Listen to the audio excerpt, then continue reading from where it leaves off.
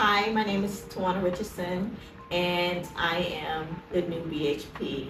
I was a therapist for a couple of years at a middle school. My specialty is adolescents, young adults, families. I love working in the school setting. I've been in the school setting over 5 years. Also, I've been doing social services over 18 years. The reason why I got into this field is I knew from a very young age that I want to help people. This is why I chose to be a social worker, because I get to help people and get to meet people and people get to know me.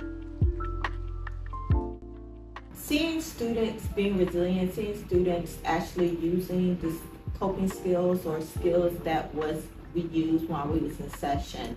Seeing students just overall mentally better and academically better. I think that was my rewarding part, and actually having students come back and tell me, "Oh, Miss Richardson, you helped me so much during the time that I needed you the most," and that was just the rewarding part for me. A lot of middle schoolers that I dealt with had a lot of crises and stuff like that, but being able to actually be like an instrumental tool for them to go through whatever they're going through was the best feeling ever.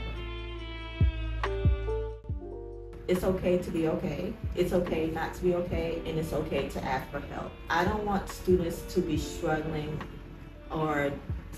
mentally by themselves. Learning to communicate those feelings and get those feelings out, even though they may be hard conversations that it's hard to have, but if you have a trusted adult that you can actually go to when you're struggling, that's the most important part I tell students.